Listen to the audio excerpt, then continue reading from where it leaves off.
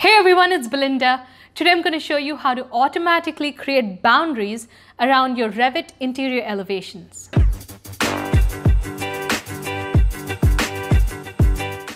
Every architecture company I've worked for has vented their frustration with the lack of outlines or boundaries around interior elevations.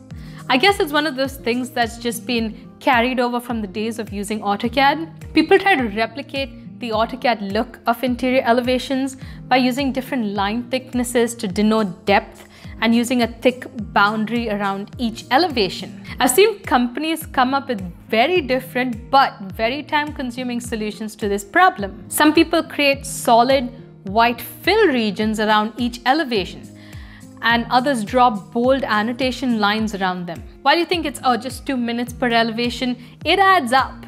Stop wasting your time on such mindless things. I'm going to show you 2 ways to solve this issue through automation, and you pick the one that you like depending on how picky you are about your interior elevation graphics. Here's an elevation sheet of a project that I'm working on right now. In this view, the elevations look pretty acceptable. They all seem to have a boundary around them. But when I go to print them and I use the default settings and go into preview mode, you can see that several of these elevations are missing outlines. The crop boundaries don't show up, and they're hiding the boundary walls, ceilings, or even the floors, so they aren't outlined properly. So an easy way to fix this is to go into your print setup and uncheck Hide Crop Boundaries.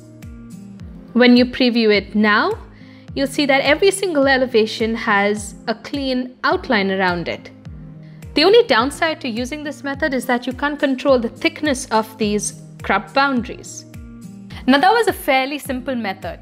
Just create all your elevation sheets separately without hiding the crop boundaries under a separate print set. The next method is going to use a dynamo script to let you control the thickness of that crop boundary line. Go to your Manage tab in your Revit file and start up Dynamo. Then open the Revit script that I have linked in the description below. In order for the script to work, you need to download the Rhythm package. Under Sheets, I'm going to scroll down and select A401 Interior Elevations. This is going to be linked to my sheet.get viewports and views node, and then the override crop version node. The Rhythm package actually has 2 different types of override crop version nodes. Crop version 2 is much faster and it works better for interior elevations. The override crop node is slower, but it claims to be more stable. For this script, I'm going to use the crop version 2 node.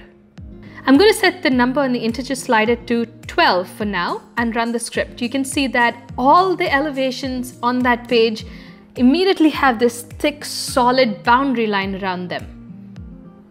This is a little excessive, so I'm going to drop the number on the integer slider down to 7 and run the script again. You can see now that the crop boundaries are not as bold, but they clearly define each interior elevation, as you would in AutoCAD. By using this simple script, you have saved yourself hours by not creating fill regions around each of these elevations.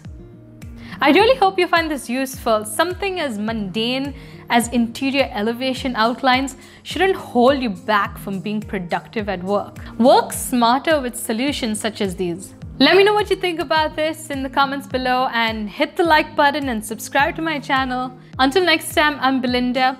This is Automation in Building Construction. Thanks for watching.